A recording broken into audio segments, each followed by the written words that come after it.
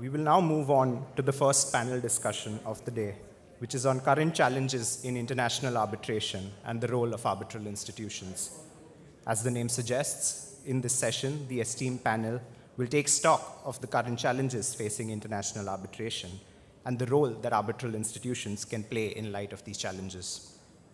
I would now like to invite the speakers to the stage.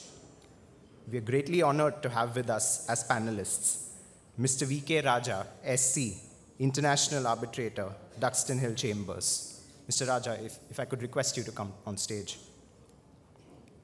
We also have with us Ms. Sheila Ahuja, Partner, India Group, Allen & Overy. Mr. Arjun Krishnan, Partner, Samvad Partners.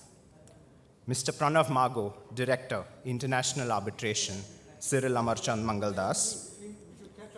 Mr. Krishnayan Sen, Partner, Luthra & Luthra Law Offices, India. This discussion will be moderated by our Registrar, Kevin Nash.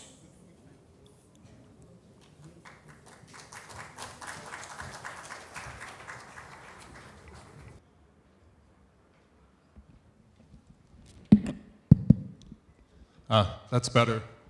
I was going to start with a discussion of technology, but I will amend that now.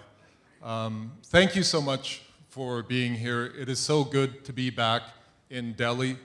One of my former colleagues, when I saw him in the hall, said, "Welcome home."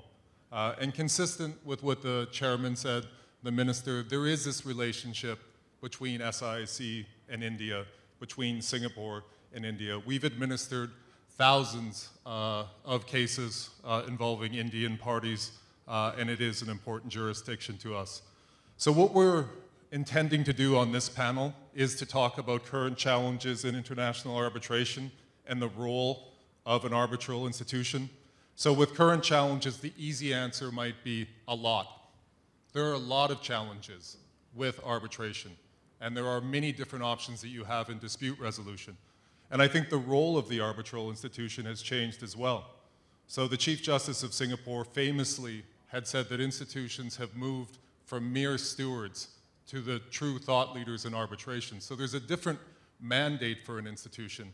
And I can even see a difference in the population of the SIAC Secretariat.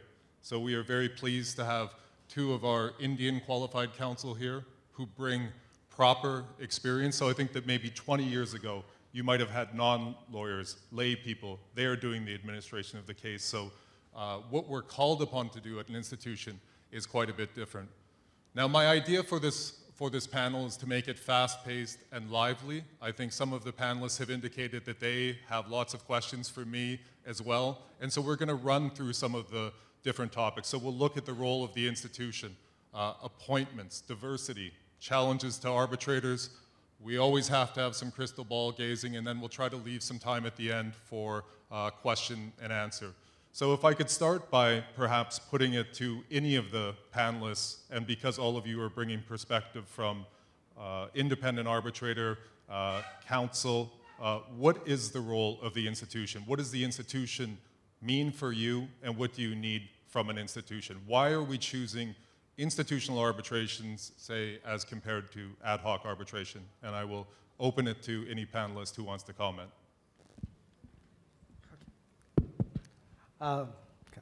Thank you, Kevin. Before I start, may I say how pleased I am to be back here.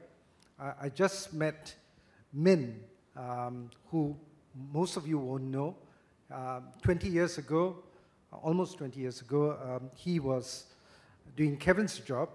And we had the first sessions here with Indian members of the Indian legal profession. There was no real international arbitration focused group at that point of time. There were some Indian practitioners, and the Indian bar had an international grouping. But within the wider legal landscape, international arbitration was still nascent. I remember when we were trying to persuade members of the Indian legal profession to use the SIAC instead of the LCIA, which was then more popular. Pallavi asked the question. I was then appellate judge. why should we use Singapore? Why don't we stay in India? So my response was, if you can stay in India, by all means do. But let us be your second choice, your favorite second choice. And I'm really pleased to see 20 years on, Singapore is by a clear margin the favorite or favored second choice for Indian parties. Indeed, I was just analyzing over the last decade the usage or users of the SIAC. And by an overwhelming margin, Indian users are the largest users of arbitration or the SIAC in Singapore. For example, last year's statistics, 194 parties from India. The next best was China, 87, and then it dropped off. Now let me get to the heart of what I want to say about the usage of arbitration. Give me a few minutes and institutions. I'm going to be mildly provocative because in Singapore we have a term, hard truths, and we're among friends, and I'm going to be quite direct. So among the 10 highest users of the SIAC, 8 are Asian. This was last year's statistics. Number 4, I think, was the US, and number 7 was the Ukraine. They had never figured before, so I guess there is a reason why the Ukraine, and Kevin can probably explain it. Hopefully it's not one-off, but it's good to know that they see Singapore as a neutral area. So Asian work is really important to the SIAC. And I would say, ex-China and Hong Kong, the SIAC is today the preferred and the leading arbitral center in Asia. But that in itself is not enough. Let me be very candid. Because in my view, the landscape in Asia is very different from what it was 20 years ago, 10 years ago. And the biggest change, in my view, and I've had a fair amount of interactions in the last 5 years, not so much in the last 2 years except over Zoom, the biggest change are the two superpowers in Asia, economic superpowers, India and China. It's been an amazing growth in India as well as in China. I look around. It is dominated today by younger faces. Not just younger faces, extremely able faces. I was commenting to one of my Indian friends. I read Indian arbitration blogs quite often. And I just read a blog on the case that Justice Carl was referring to, Michael and King and Cox, where I think the Supreme Court said that we need to review the earlier decision in Cloro. And it was an extremely well-written article written by a third-year law student. And that's the kind of quality you have. With a population this big and this many able people interested in arbitration, you are going to produce thought leaders, not just in India, and not just in Asia, but globally.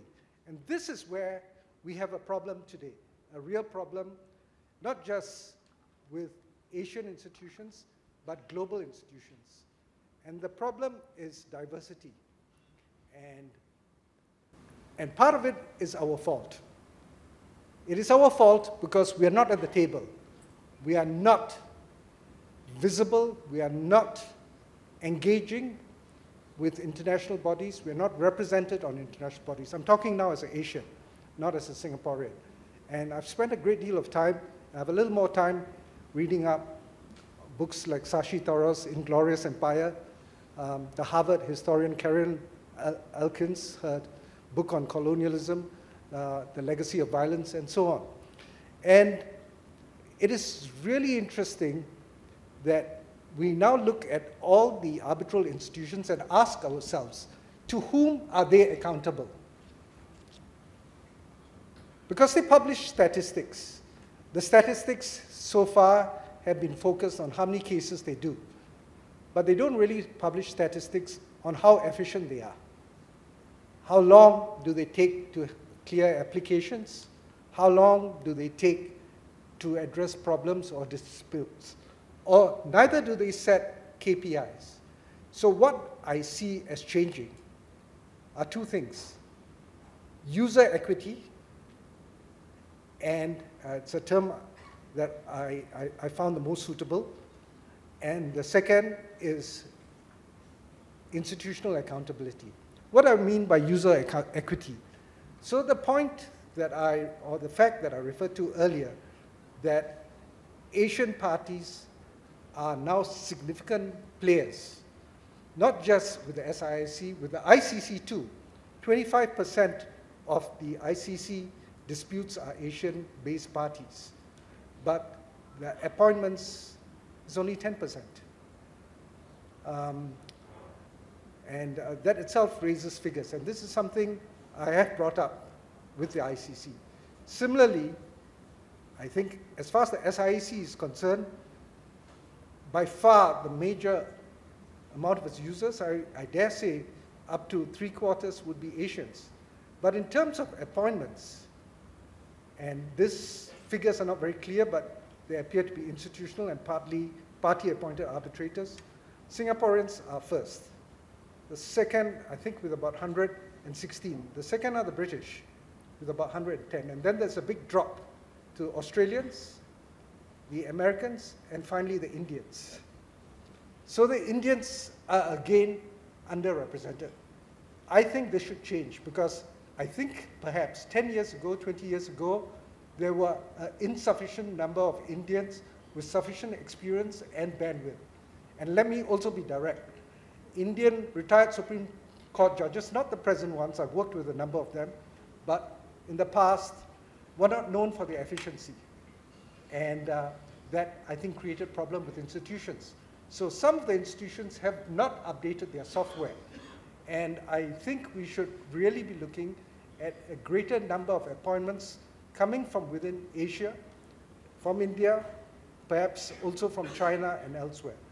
But so I'm going to stop here, because I don't want to overstay my welcome, but I want you to remember these two things: user equity and institutional accountability. So who's going to ask for institutional accountability? And that's part of the problem. So the ICC, the LCIA, SIAC, and the other institutions at the moment are only accountable internally. There are no users who really press them for accountability. I see change taking place in two areas. First, the national law firms. The national law firms will in time get together, and they will ask to have a dialogue between these institutions and them. The second body will be the corporate council associations in these different countries, especially India and China. And they too will be asking for dialogues. And the institutions which are not prepared for this dialogue will find themselves disadvantaged. The competition between institutions today is not on rules, because each of them very quickly will follow the rules that the others may have, whether it's on emergency arbitrators, or whether it's on early dismissals, or whether it's on joinder. The competition, in my view, is going to be on efficiency and productivity. And the first institutions that recognize this are going to have a head start. Who is that going to be? I leave that to the rest of the panel. Anyone want to provide observations? A lot of good ideas and topics there. So if I may just continue from where Mr. Raja left, and I think it's a number of very important points which did come out. It's a good problem to have, that because the popularity of arbitration in the past decade in this part of the world, especially in this country, has increased so much. So it's a good problem to have, but one of the problems still, the challenges still remain, is the development of the pool of arbitrators, which I think so is pretty much what Mr. Raja just covered. Now, while Kevin, you asked that as counsel now, what we would expect when we go to an institution for appointment of an arbitrator. And having previously worn the hat of an institution representative myself, of course, my expectations are slightly higher. And so the neutrality, the independence of any of the appointed arbitrators, whether it's a sole tribunal or whether it's a party, and that means the other side as well, the other party also nominating an arbitrator. Of course, the natural expectation, which has always been and will continue to remain, is the neutrality and independence of any of these appointed arbitrators, and hence the role of the institution becomes extremely important in that as well. Second is that I would expect that there would be, amongst the seniority as well, while it is considered a subject matter expert as to which particular industry a dispute relates to, in order for the particular nominated or appointed arbitrator is able to grasp the problem, grasp the issue at hand much faster, which of course then relates to one of the age-old challenges, which is speed and the cost of the arbitration as well, something which the Honorable Minister also pointed out in his speech. So that would be the natural expectations, that when any of us as counsel on behalf of our clients, we would be going to an institution for appointment of a tribunal, appointment of an arbitrator. These would be the points that we would expect the institution has already considered, and there is no issue regarding that, which would then bring me to one question which I would have to you, as to what do you think is the role of the arbitral institutions in developing this pool further? And not just, while of course I know this, that there is a panel of arbitrators, but SIAC doesn't necessarily have to stick to that panel. But as institutions, do you think it becomes the responsibility of the institution to further develop this pool of arbitrators as well, so that there is more choice to the parties? Just to add, one common problem which Indian practitioners have is certainly one of discipline. Because most of the Indian arbitrations are still continues to be ad hoc arbitrations.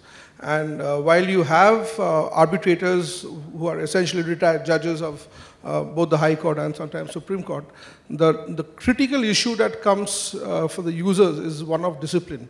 Because we still pretty much have a culture of evening sittings, usually, or weekend sittings. And one of the reasons why users would want to come to an institution as opposed to an ad hoc is that if they can get some certainty over disciplining your arbitrators, scheduling the sessions. I've had an ICA in an oil arbitration where the client was coming all the way from the US for an arbitration at Guwahati, which is in the eastern side of India. And the session, the arbitrator would only sit for 2 hours, and that's it. He would bring a secretary who was his daughter, and he's a retired Chief Justice. So how do you discipline these kind of conducts? And the only time when the secretary wasn't present was when she was substituted by his son-in-law. So that's the real kind of issues that we face. Repeated adjournments. So that's my take on that. Just a quick follow-up. Did that daughter issue a statement of independence and impartiality, given the familial relationship? Yeah, in fact, usually what would happen is he would take your consent. He would look at both the parties and said, would any of you have any objection if my daughter acts as a tribunal secretary? It is an ICA. And as a counsel, most counsels would say we don't have a problem, even when the problem is apparent, just because you don't want to rub him on the wrong side. So these are the practical challenges that Indian practitioners face. There's no doubt that some of those mechanisms, the reason why you choose the institution, say if you have arbitrators that are taking a relatively leisurely schedule for sitting, you don't want to have to push the tribunal from one side, and that's when the institution can come in. But as VK is saying, that if you're losing these efficiency advantages from institutional arbitration, then the message that we're trying to deliver in India and around the world, that institutional arbitration makes arbitration more efficient and actually costs less, starts to lose some of its weight. But I wanted to touch on VK's point about user equity, and to me I think that you can also add to this a shifting in the axis of arbitration to Asia. Sheila, you work on very high-profile cases, Indian users. Do you notice more bargaining powers from your clients, and that your clients are actually going to be a bit more discriminating on the institution that they select? because they can move the clause or the type of dispute resolution that they're choosing. Thanks, Kevin. First of all, it's great to be here, and it's actually great to be back in in-person conferences, particularly in India, which obviously, after doing them for many, many years, I thought I would be sick of it, and then I found myself missing it for the last 36 months, so I'm very happy to be back here. And another just side comment is, of the long-running disputes that I have been doing, there is one particular one that has been going on for so long that I have told my daughters that they will take over, actually. So now I've got some support for that proposition, which I shall go home and convey to them. To go to your point about user equity, actually I thought Mr. Raja's two sort of themes really resonated with what I wanted to say, and thank you for giving me some structure to what otherwise would have been quite an unstructured streams of consciousness. The first is user equity and then institutional accountability. I think with user equity, over years we do, we're a law firm, right? So we go around talking about arbitration, and then we try and remind our clients, we're not just saying you should arbitrate, we also try and tell you how to avoid arbitration. And one of the slides I used to put up all the time was a comparison, no offense, Kevin, but a comparison of all the institutions. You did say I could be honest. Yeah. A comparison We're encouraging that here. Thanks. He won't talk to me after this. Was a comparison of all the institutions and how much they would charge. And I started becoming more honest, over my years of practice and just life, right? And there's no time for lies. And they would ask me, okay, so what's the difference in these institutions? Should we pick the one that's the cheapest? And, when you're sort of younger and you sort of think, yeah, okay, I need to give them a view, you start to dig into this question and think about what the costs of the institution are and how that impacts the choice. But then what I realized was that actually, and I tell clients this, that it doesn't matter because more than 80% of your costs is us, is your lawyers. And whether you want us to act for you in a litigation or an arbitration, seated wherever, and whoever you choose as an institution, it's going to be nothing compared to the bills you're going to start getting from the lawyers who appear for you. So then they said, okay, well then what's the difference between the institutions? Why do I pick one over the other? And by the way, let's talk about A&O's fees later. And then you get to accountability. And actually, I heard the very sort of, I thought, very inspiring speeches this morning from Justice Kaul and the Honorable Minister. And one of the things that happened throughout those speeches, of course, was the theme of, how we can be more efficient. And in particular, in the Indian context, what changes have taken place in the last few years, back before the 2002, sort of 2012 line of cases where we were talking about when are things going to change. And then what we saw is a series of rapid changes, and Justice Kaul took us through them, I thought, very nicely. But what I think is, what one has to ask is, how does that, and to Mr. Raja's point, how does that correlate to actual matters? So when we are running arbitrations, how much do we say has changed as a result of all these changes at a higher level? And of course, our clients like to hold us accountable, and then we go, and as part of our careers, we think, well, how do I divert that blame to someone else, right? So, you can put that in a more professional manner, I suppose.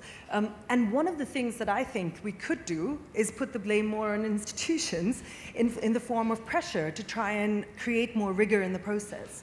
And there were many suggestions, and I had a list of suggestions, actually, of whether you can reduce the time for the constitution of the tribunal. I think SIAC's actually incredibly quick. So do you have to put 30 days in your rules, or can you test yourself a bit more on that, the way that our clients sometimes tell us to do in our contracts? Page limits for pleadings. Does document production really need to exist at all? And if so, can it be more limited? And should we just forego with procedural hearings? Then I got to procedural hearings, and I decided, actually, that I don't agree with, because I've never done a case where, or let me put that sentence again. There are two types of cases I've done in my limited career. One is where you have a disengaged tribunal, and then the procedural conference, it may or may not have happened, just didn't matter, and before COVID, it was more about the trip than the actual conference. And then Zoom, it was completely pointless, I felt, in 90% of the cases.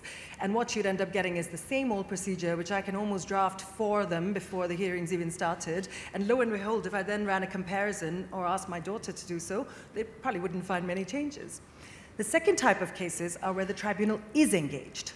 And then what you find yourself doing is at the end of the procedural hearing, you think, oh, that was tougher than I thought for a procedural hearing. And then I realized that actually the start of the matter is much more important than people think. And I feel like this has been said a lot, but nothing changes. And that's because, Kevin, I think that institutions can think about putting more pressure on tribunals up front. And one of my concrete suggestions, which I promise I'm now coming to, is a list of issues. And I did a little bit of homework, and I tried to look at all the institutional rules to see what they say about what happens once the tribunal's constituted. And they talk about, you must come up with the most efficient procedure, and you must talk about, the timetable, and it has to be efficient, fair, all these terms that directly correlate to the New York Convention, they're all there. But what it doesn't do is tell you how. It tells you then you file a statement of claim, you file a defense, what you put in it, relief, okay, gives you a lot of detail on that stuff. But what I think it should do is say, when you have a procedural conference, the tribunal needs to agree a list of issues. And in that, if there's a preliminary issue, that is the time to flag it. Because otherwise, what you're doing is you're leaving it to procedural discretion. A tribunal that's not engaged sees that as, this is just something I got to do because I got appointed, that's great. And then I issue the PO1 and I carry on in life until the merits hearing. And by the way, when pleadings are served and you need that 30-day password to download them, it always expires, right? Because no one downloads it until the merits hearing. And then you think, oh, could you resend it? There's one missing document, which is code for, I just didn't open this stuff until the hearing. But then if you have a list of issues specifically on the agenda, I think compelled by the institution, and this is why I keep on looking at you. I mean, this is SIAC, it's a conference, so I feel I can. Is if you had that in your list of things that the tribunal should put on the table, including a preliminary issue, then it does two things. One is the counsel engage, because, I'm sitting here blaming the arbitrators, but let's face it, sometimes even counsel walk in and say, procedure, no problem, I can do 6 of those in a day. Actually, simultaneously often if it's Zoom. But if you really want your counsel to get the best procedure for you, don't they also need to know what your case is right from day one? So I think the list of issues should be imposed on counsel first. And then, of course, if the tribunal gets it too, there's a procedural issue here, which is what is the meaning of this clause? That then guides, how the rest of the arbitration goes, and often actually leads to settlement even, or a talk of settlement. I think that will change. In my head, it's completely game-changing. In reality, I think it'll move the needle a little bit. That's what I want to say. Sheila, you keep looking at me, but I keep agreeing with everything that you're saying. It's almost a question of whose arbitration is it?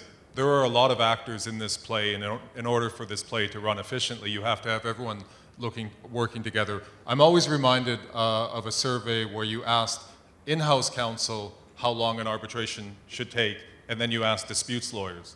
And the gap was enormous. So an in-house lawyer might say, I don't know, 3 months, and then a disputes lawyer would say, oh, no, 18 months, maybe 2 years. And that's where arbitration has really changed, and that's one of the current challenges. I think the timelines that were okay 5 years ago, 10 years ago, maybe are not okay in 2022. Arjun, I just want to perhaps go to you and get your view from the ground. Who should be making arbitrations more efficient, and what is the interaction between all of the actors in this institutional arbitration play?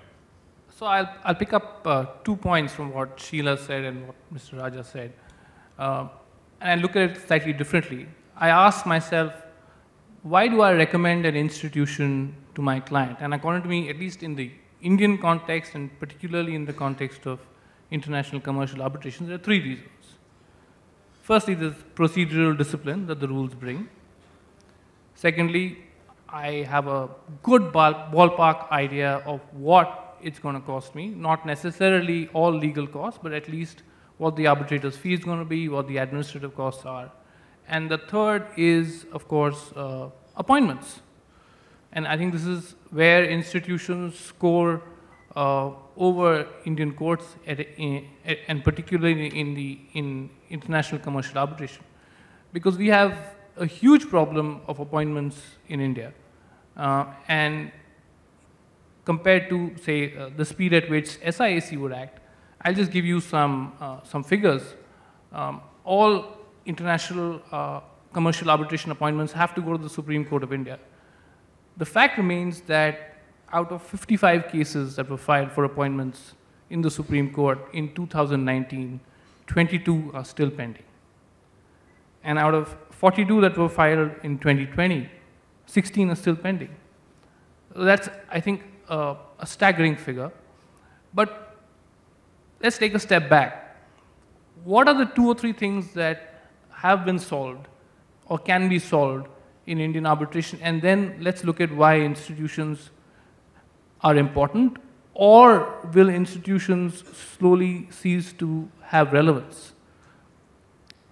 We have, at some level, solved the problem of costs in India, because at least as far as domestic arbitration is concerned, you have a 4th schedule, which is a schedule of fee. Everybody may not be happy about it, but that's what it is. You also, if you appoint arbitrators like Sheila or Mr. Raja, you will get procedural discipline, because as Sheila said, she can probably write the first procedural order in her sleep. And what would happen if the 3rd problem were to be solved, of appointments? What is the value of the institution then? So this is my question to you, Kevin, and I would request you to give us your thoughts on this.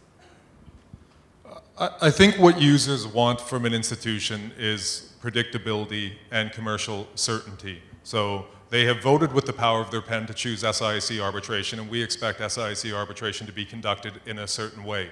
And we also expect that you're going to appoint a certain type of arbitrators. The appointment of arbitrators is absolutely critical to the running of an arbitration.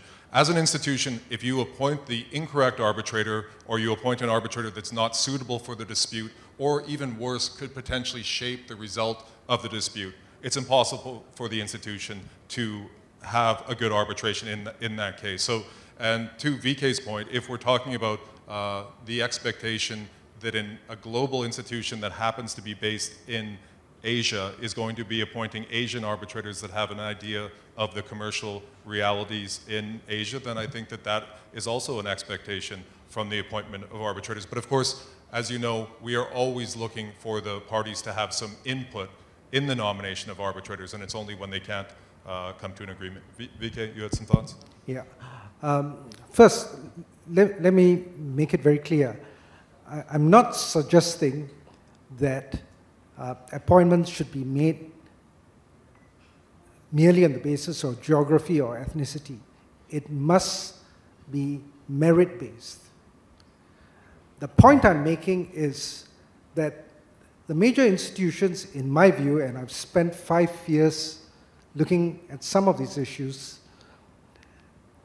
the major arbitral institutions have not updated their operating software in this area. They have not taken into account the growth, the development, the bandwidth, the depth, the breadth that is now present in this part of the world. I have sat with some of the best European, American, and Asian arbitrators. And I've heard some of the best Indian counsel, some of them who were present in the room earlier. They are probably busy, they've left. I'm glad to see Justice Sen is there. I've sat with him. And I must say, the Indian arbitrators I've sat with are as good as the best in Europe and in the US, in terms of their bandwidth, in terms of their diligence. But I think the institutions have not updated their software. And there is still a representation or over-representation of the traditional sources. This is something you have to do, not just because you're based in Asia, but you're doing it because it's the right thing, to recognize that on merit, not because of ethnicity or geography alone, that there are people here as good, and in some areas even better, than those from the traditional sources. And I'm glad I'm here today because I'm looking around and I see the number of young faces. You are the future. In 10 to 15 years' time, you will be global leaders. It's inevitable. Devinder talked today about India's place in the next 10 years. But let's talk about the people, the talent, the international arbitration in India, and I must mention also China, despite the fact they have a disadvantage in terms of language. Some of them have overcome that. despite the fact they come from a civil law system. I've met some really impressive people. This is a matter of statistics. In countries with as big a population as China and India, you're going to get a greater number of remarkable people entering the legal profession. And international arbitration is one of the most attractive areas of legal work. So, so that's the point I'm making. Second, let me emphasize, arbitral institutions are critical in the legal landscape. Ad hoc arbitration will always be the second choice for arbitrators because of the lack of structure, and if you have a recalcitrant party, it's going to be a real problem. So I think in the more substantial transactions, cost is the least important factor, because if you're looking at the substance of the contract or the size of the contract and the parties involved, costs will not be a factor. I think the quality of the institution is an important consideration. So it's not by accident the SIAC and to some extent the HKIC based in Asia have been attracting good work. But my concern is this, that we shouldn't be looking at the present. We should keep looking at the future. You can't take this for granted that things will always be the same. The case of LCIA and love lost with India is an example. One can very quickly fall out of love.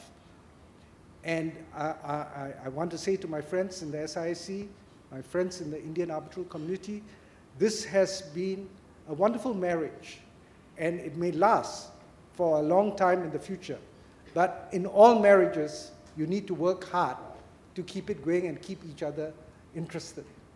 And that is why I am emphasizing that, in my view, the institutions that focus on efficiency, the institution that has the courage to publish KPIs and say, we will do this in this amount of time and be held by these standards, will be the institutions of preference in the future. Whether it's going to be the LCIA, the ICC, the SIAC, the HKIC, or some Middle Eastern institution, let's see which leadership has the courage, the drive, and the motivation to do that. That's a personal view. Thanks, VK. Just a few observations, and then maybe if I could put a question back to you. I think that to a certain degree that we're a victim of our own success with Indian parties, because in so many cases we'll have Indian parties on one side of the dispute. So if we're appointing a sole arbitrator, that it's going to be any nationality but an Indian party and the counterparty. What we're trying to do in the SIAC Secretariat, and I think that former and current members of the Secretariat will, can attest to, is to make sure that we're appointing the best arbitrators in the world and not confine arbitrators just to a jurisdiction. So if you're taking a jurisdiction and you're only making an appointment when it's an appointment on behalf of a non-participating party, that's not how you're advancing the jurisdiction. And certainly, as our Deputy Counsel would know, and I've said publicly a few times, one of the most difficult jobs to get is as an Indian qualified Deputy Counsel in the SIAC Secretariat, because the quality of the CVs that we get at SIAC and that I'm sure all of you get at law firms, so the depth of talent is something that we're very understanding of. And certainly, our mandate is to appoint the best in the world wherever they are in the world, but also to not be confined by antiquated ways of thinking, and that we're making appointments because we used to make it this way 20 years ago, or if there's a multi-billion-dollar dispute, surely we must go to the continent. No, we have some of the best arbitrators in the world in Asia, and we are going to appoint them on those appropriate disputes. So, but VK, back to the procedural propriety of an arbitration, and of course you sit in some of the most complex cases in the world. What would you say is the role of the tribunal in ensuring that an arbitration runs smoothly, starting from, as Sheila said, say at the first CMC? To be very direct, it's all about experience. And it's all about understanding where due process begins and ends. And if you have an arbitral tribunal that knows its procedural law, is sensitive to the case law of the seat, I think we have now a sufficient body of experienced arbitrators who will ensure that the arbitration is dealt with both efficiently and fairly. And the two are not mutually exclusive. It's not a binary choice. You can have a fair as well as an efficient arbitration. And sometimes that means being tough with one party. I do know that sometimes to get a consensus with all three arbitrators, especially one of the party-appointed arbitrators, may sometimes be difficult. But that's where I think good sense has to prevail. Because if you look for the lowest common denominator, which is consensus among all three all the time, then you may have slippages in efficiency. But I do think, which is not to say inexperienced tribunals can't do well. And this is where continuing education is really going to be important. And how we, who have more experience and who have more seniority, and the institutions can play a critical part in educating and bringing up to date younger tribunals and younger members of the profession. And I think continuing education, and I must commend the SIAC here, is critical. And you have done a good job. You're continuing to do a good job. And that is something that helps. And I think, let me be also very candid, you need to go one extra step. I think the institutions need to give back to the countries that they have the closest relationship with.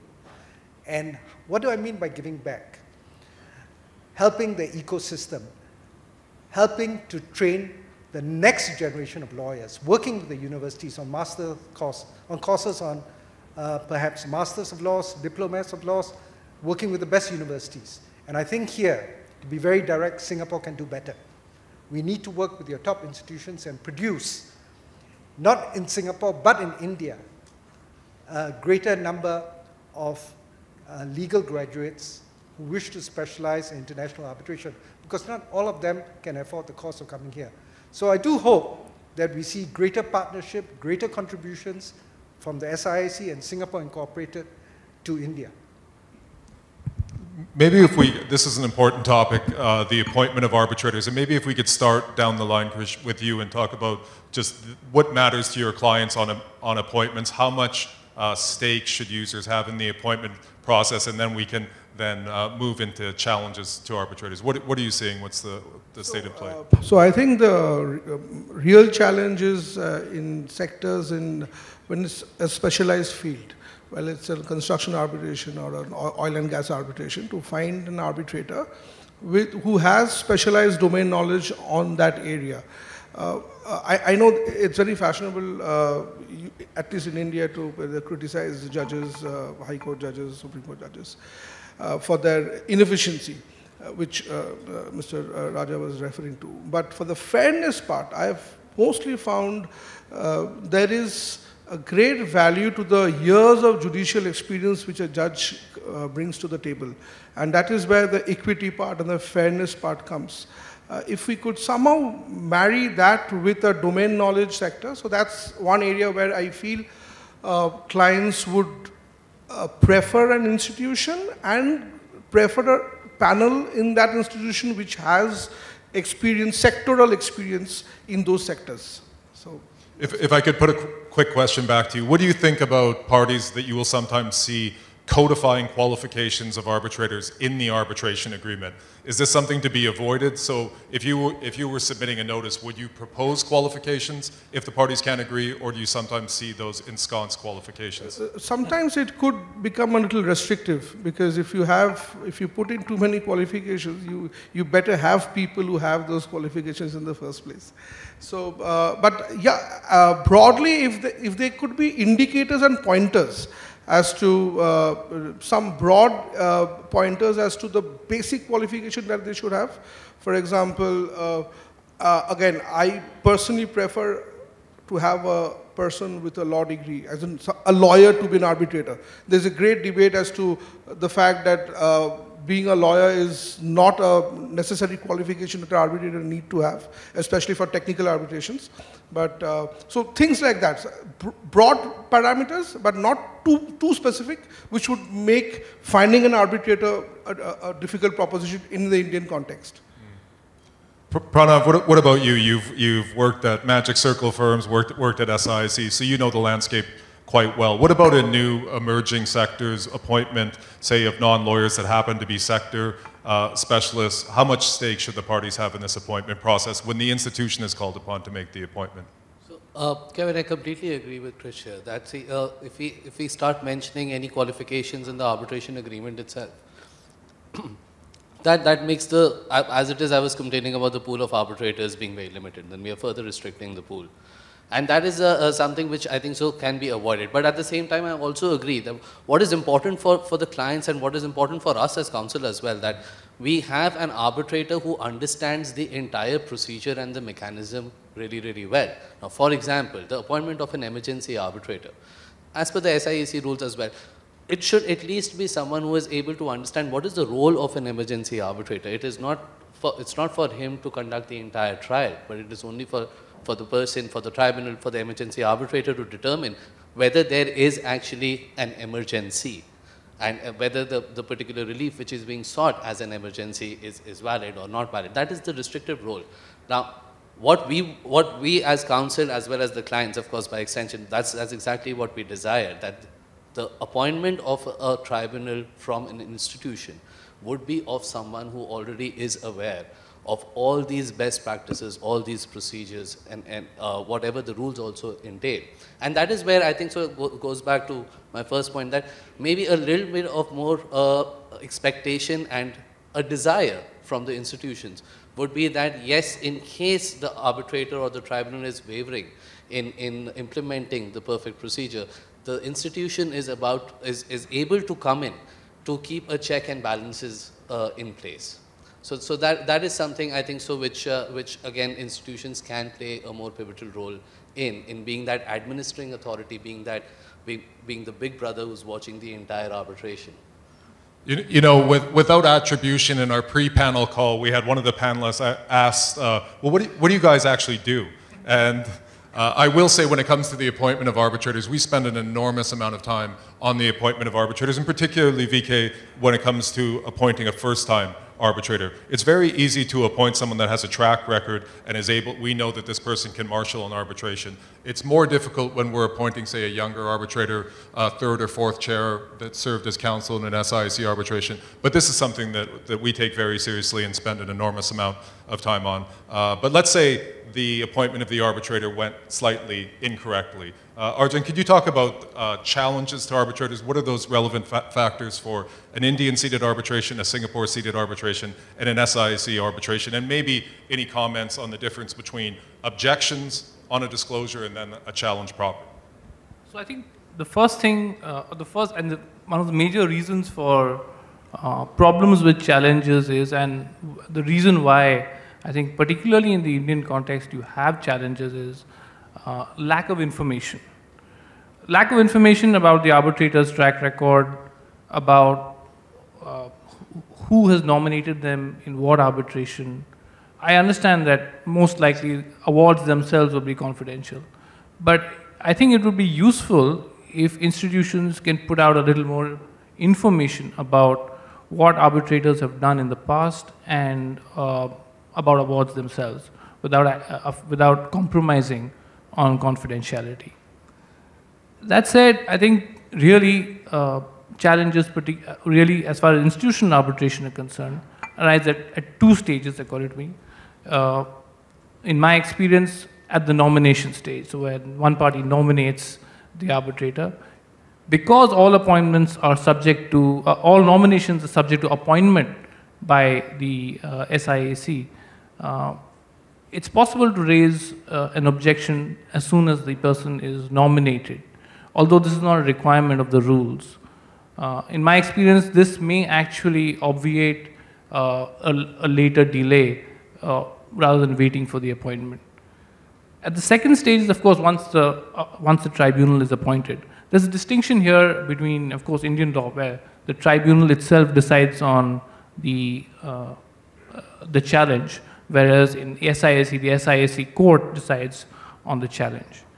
Another interesting point of divergence with actually those who are uninitiated may not realize is that we have, of course, the IBA guidelines on the orange list, the green list, and the red list, and so on. In India, we have basically adopted the IBA guidelines, but with some important tweaks. For instance, we have the 7th schedule, which is basically a red list, but it's waivable. Then we have something called the 5th schedule. Now, the 7th schedule objection can be taken directly before a court. The 5th schedule objection has to be taken before the arbitrators, or in this case, the SIAC court, if it's governed by SIAC. What is not very clear is, because we don't have a categorization into red or orange and so on, as to what is the nature of the, what would happen if the facts are established. If it's established that, yes, this is a case which falls within the orange list, would that immediately, automatically mean that this is a case where the arbitrator should step down? So this is something which is statutorily required, or is an interesting point in Indian law, which diverges from the IBA guidelines at some level. So I think that this is something that institutions should be aware about also, and I'm sure you have competent counsel who will be able to brief the SIAC as and when the need arises. The last thing is, of course, the duty or the need to give reasons. In an Indian arbitration, when there is a challenge which the SIAC court has to decide, I understand that the rules themselves don't necessarily require reasons to be given. They do. But because it's subject to challenge, I think the SIAC would give reasons in all these cases. Sheila, VK, do you want to weigh in on your process for disclosures? Of course, you guys sit frequently as an arbitrator, and one thing that we sometimes try to communicate is when an arbitrator accepts an appointment subject to disclosure, that arbitrator is already saying that I consider myself to be independent and impartial, but I make the following disclosures for good order. And then the institution has to marshal the comments and then decide what to do, particularly in that area of the orange list. What is your process for full and frank disclosure and accepting appointments? I think most of us would always err on the side of over rather than under disclosure. So you're right, Kevin, in the sense when you say I'm ready to sit, you think that there are certain amber areas which you think fall on the right side of the line, but you ought to disclose.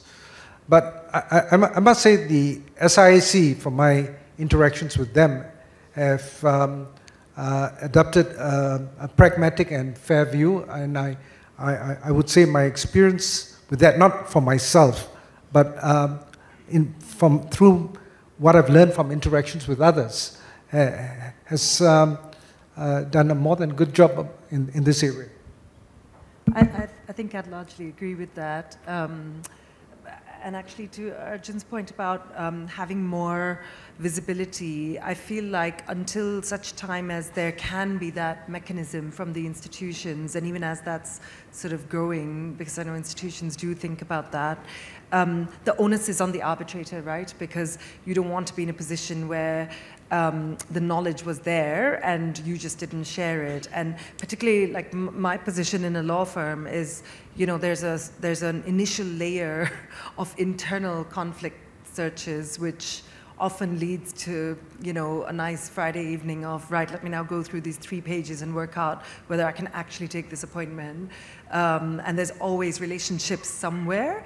And actually, I'd like to say that doing that process for yourself, like thinking about not just the technical conflict, but the commercial conflict, and then also the potential personal conflict, which sometimes people don't think about. But when we think about how small, how large the country is in India, for instance, and how much arbitration Singapore sees, but at the end of the day, how small these communities are, I always err on the side of disclosing absolutely everything. And sometimes I do think, well, you know, have I seen someone else do that? And often the answer is not always. Like, I do see people adopt a little bit of a measured approach, and it's not wrong. At the end of the day, especially the personal conflict, it's not necessary to always disclose. But I always feel it's better to err on the side of caution. And I also think that it's fair to the parties, because the parties at that point have to take a decision on whether they object or not.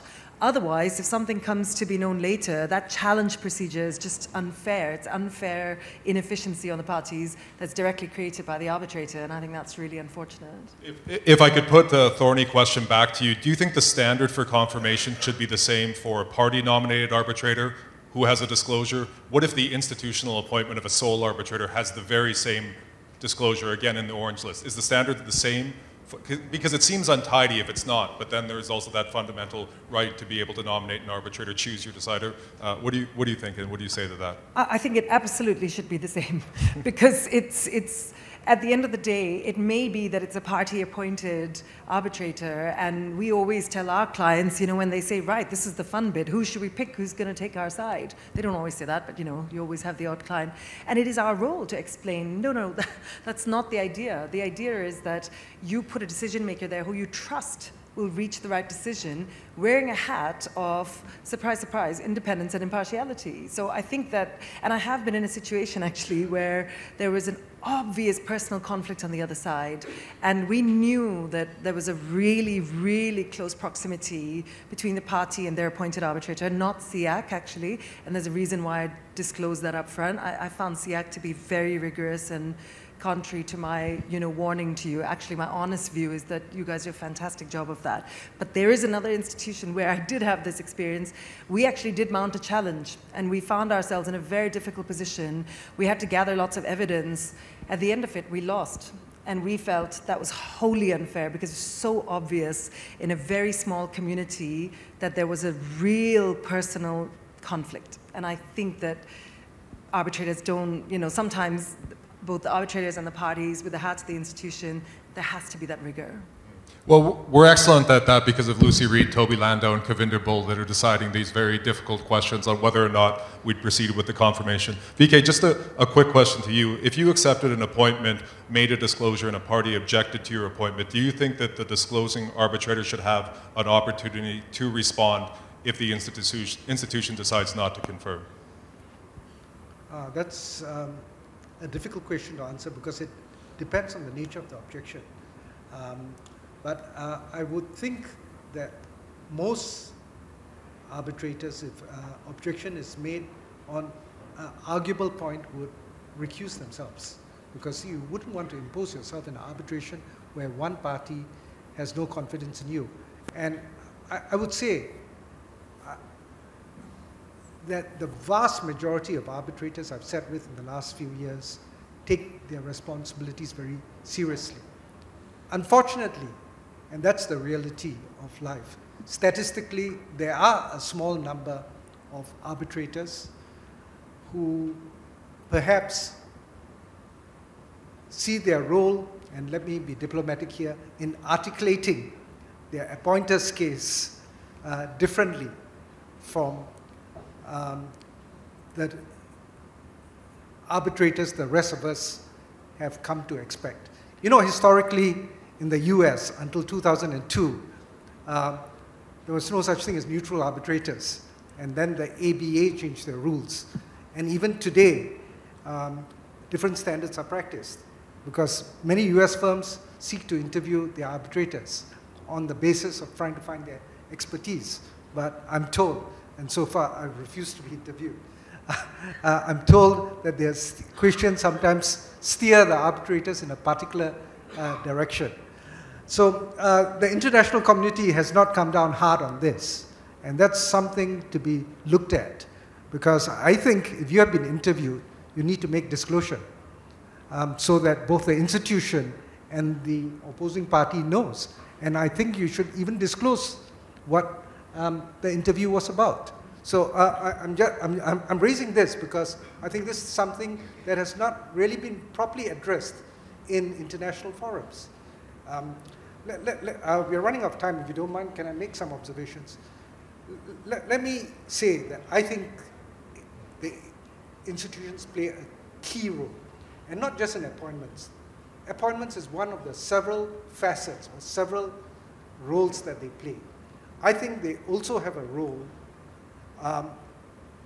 in keeping and ensuring that standards are maintained.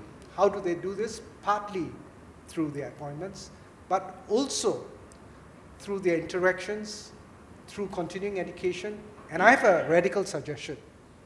The radical suggestion is make continuing education mandatory for all arbitrators on your panel. You know, things keep changing. Take, for example, the Indian decision. Chloro broke new law. It went beyond the French decisions in terms of how you could join parties that were from a similar entity. And now the Indian courts have said, okay, let's think about it carefully, let's take a step backwards. Due process issues. Different seats have different standards for lack of impartiality. The Halliburton case need not necessarily be followed in other jurisdictions. So these are the conversations that the arbitral community and institutions need to regularly have. So that's my first radical suggestion. My second suggestion is this, and this is something I wrote about 5 years ago. Make subscribing to ethical standards optional, not compulsory. Why do I say this? I've had cases where there were American parties and Singapore and/or British English parties or solicitors, not parties. And the ethical rules on witness interfacing are very different. The Singapore and the British and the Australian advocates have their hands tied when it comes to interacting with their witnesses. The Americans have a more liberal view as to how they can interact. So in theory and in fact, it's not an even playing field. And I think institutions have a role, but I'm not in favor of making it mandatory, but I'm making it optional. If both parties agree, then I think the institutions should actually publish a list of standards that they expect, not just of arbitrators, but of counsel. Next, and this is a challenge I wish to ask institutions to consider, and I'm doing it elsewhere at the same time. Publish KPIs. At how long would you normally, you don't need to bind yourself because there are always exceptional cases, but how long would you normally take to complete the appointment process? How long would you take to deal with a challenge? How long would you take to deal with a joinder application? How long would you take to deal with your scrutiny process? I think there are certain expectations. It is not good enough, let me be very frank, to say as soon as practical, as soon as possible. It is not good enough because it leaves us unclear as to when this might happen. And arbitrators also have other commitments. And surprisingly, arbitrators also take leave from time to time. So think about this. I say this with the best of intentions, and may I say, as someone who was here at the beginning of the relationship or the marriage I talk about, I want to congratulate the SIAC and the current team for doing exceptionally well. And the turnout of the audience here is impressive. Thank you very much. Under the SIAC rules, the registrar has broad powers to extend time, and on the basis of the exceptional circumstances, the timer only came up halfway, because I wanted to go to Krish if we could, and I've saved the hard questions for you. We've talked about the potential of India as an arbitration jurisdiction. What do you see as the future of Indian arbitration in the next 5 years and 10 years, and how can we get where we want to go? Yeah, so let's say the same question that you asked me 10 years back. So the reason why India exported so much of arbitration to Singapore was that first, it was perceived that we don't have a pro-arbitration court. The higher judiciary were not very pro-arbitration, they were very interventionist. And those were the reasons why many arbitrations went outside India. That factor has changed substantially. And I would go on to say that not only the legislature has changed that, but even the courts, both in their judgments and outside in conferences as these, you would find the higher judiciary very expressly saying that no, we need to be very pro-international arbitration. A distinction has been made between international arbitration and domestic arbitration. In India, we have a problem of plenty. we have 4, 5 major arbitration institutions already in different cities. So I believe between them there would be some healthy competition, but and SIAC of course is leading that race. Before coming to this conference, I checked up how many awards of SIAC has been set aside by the Supreme Court and High Court. I couldn't find one. So you may correct me on that. We can't either, but we're still attempting to prove that negative. But that is a stunning figure when you consider the amount of awards. That's absolutely stunning, and I think that's and that's an exception. I checked all the other institutions, ICC, the international institutions, LCIA, and there have been at least one award that has been set aside. But for SIAC, I couldn't find one. So I think that's a tremendous achievement. And going forward for India, I think there would have to be, users will have to decide between the institutions whether to go for SIAC, which it's still perceived as a Singaporean center. So maybe SIAC would have to consider having an outpost in India, in Delhi. Otherwise, you will have 3, 4 other local institutions chasing you. So that's one. Secondly, in terms of the future, I see a lot of tech-based disputes coming up, blockchain, metaverse. Of course, right now, the regulatory regime regarding cryptocurrency is in limbo, as far as India is concerned. But very soon, we are expecting a code to come up, and the dispute resolution mechanism would be arbitration in those primarily, which will be cross-border, multi-border disputes. Alternative fee models, as in that's something which India will need to look at. I think Singapore, the minister mentioned, introduced a contingent fee model earlier this year. Hong Kong has just followed suit. I think just last month, Hong Kong has introduced that. They have, in fact, even broadened they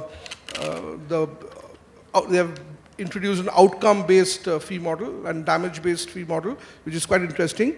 I don't know whether Sheila will take it up, but so these are the areas where I feel ESG-related issues. We see ESG clauses coming into commercial contracts, and that's one area, climate change, where we'll find a lot of disputes happening, all international. So I see these are the areas where where India is headed. Pranav, you had some thoughts? So Kevin, indeed, again, I find myself agreeing with my fellow panelists a lot here. But absolutely, I think so the future of the arbitration landscape in India is going to continue to remain very, very exciting, as it has been evidenced and witnessed in the past decade. Indian Arbitration Act saw extensive amendments in the year 2015 and then 2018 and then 2019. I think so being the only act which has been amended so extensively in such a short span of time. Thus the importance of arbitration and the entire landscape has not been lost. The quality of judgments which is coming out of the Delhi High Court, the Bombay High Court is excellent now. It's not just only a question of pro-arbitration judgments, it's a question of interpreting the entire arbitration process correctly and how it has been desired and as compared to other jurisdictions as well.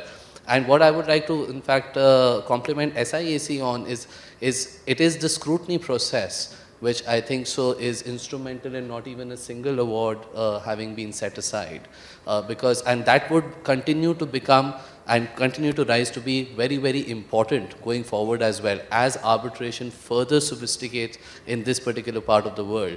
The role of the institution and specifically the role of the scrutiny process which the Secretariat undertakes is going to become further extremely important to see less number of awards being challenged in the Indian courts. So overall, I feel the entire outlook is extremely positive and will continue to remain positive, especially in light of the entire economic changes and the economic climate and the relationship which has been fostering between various jurisdictions as well. Thanks, Pranav. And I guess I would add from that scrutiny process, where we have our advantage is having Indian board members, 4 Indian court members, and 2 Indian qualified lawyers in the Secretariat. Because if you have an Indian-seated arbitration SIAC administered, or we anticipate enforcement is going to India, you want to have those Indian specialists. And if I could call Arjun, Sheila, and then finishing with VK, Any closing thoughts on the challenges in international arbitration? We always crystal ball gaze, or any of the topics that we took on today? So I think two things, of course. Diversity is going to be a major challenge, and I must commend SIAC because I personally know of one SIAC appointment where they have appointed a South Asian woman as a sole arbitrator in a tribunal. The second thing, which is again, I think is going to be a huge challenge for institutions in general, and perhaps SIAC as well, is arbitration seated in India, which are still largely ad hoc. I think there's as Pranav had pointed out, there's a definite trend towards institutionalization. And what can SIAC do to build on that trend and bring its service offering at perhaps at a lower cost for a different kind of market, and have a different some thought on fees on the fee structure, and whether you can cater to a different kind of Indian audience which would generally go to the ad hoc to an ad hoc arbitration. Just two quick thoughts from me, Kevin. The first is, SIAC it's just unprecedented what it's achieved, I would say, in India, but also more widely in Asia now, actually. And wherever you go, everybody talks about how they can be more like SIAC or just continue to choose SIAC for reasons that we then tell them.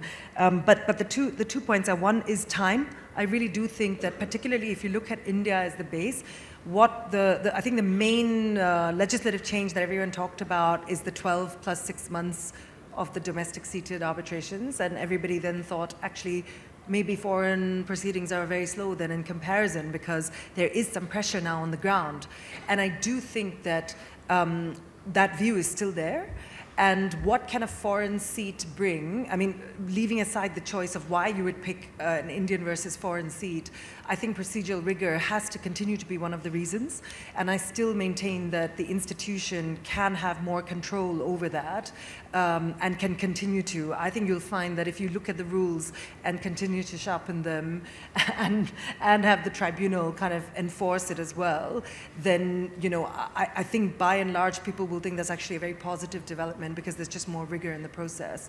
That's the first, and as part of that rigor is, of course, the very, I think, strong scrutiny process, which I very much agree with, to Pranav's comment. I think the second one is, just to Krishna's point, is specialist arbitrators. Actually, going to Mr. Raja's point about diversity and choice of arbitrators, one of the things that I grew up learning is, if you have a finance-related dispute, then the pool of arbitrators that LCIA had back in the day was, unbeatable. And everybody just kept saying that. And then if you had an Asian financial dispute back in the GFC, then Hong Kong was a good institution to provide a good choice of arbitrators. And then, different trends sort of caught on. And of course, for infra and energy, for instance, Singapore became much quicker in sort of establishing itself. I think if you look at it by sectors and build specialist arbitrators like that, then that recognition can have wider reach as well, beyond Asia. But I think that is something that we lack, actually. There are so many specialist disputes. I think crypto disputes have caught on here much quicker than elsewhere. But where are the arbitrators? Who are they? So I think SIAC can take a bit of a role with specialist arbitrators in leading that charge. That's my second comment. Thank you. I know I'm between you and the break, so I'll be very quick. So first, the formula that the SIAC has been using for the last decade or so works. I wouldn't fundamentally change it, but I would improve, I would innovate, and as I said, I am firmly of the view that the key consideration for the substantial users, those with big claims, is not cost, but efficiency. And I think if you're not careful about this, any institution, and I'm not talking about the SIAC here, over time, if this becomes reinforced, it will have a corrosive effect, which cannot be repaired. So past is not always prologue. It rhymes, but there's no certainty that the success of the last 20 years will repeat itself over the next 10 years. I think the friendship that the SIAC has had with the Indian arbitration community has helped a great deal. The integration of prominent Indian thought leaders into the SIAC court and into the SIAC mechanism has been important. But I would also urge the SIAC, and I'm being very direct here, to be more transparent about what it does and the figures that it has. What it publishes now, like most other institutions, is fairly anodyne. Break away from this model and see yourself as real partners with your users. Because if not, users always have a choice. On that note, thank you for having me here. I'm really pleased to be back in India, especially after the 2 years of enforced absence.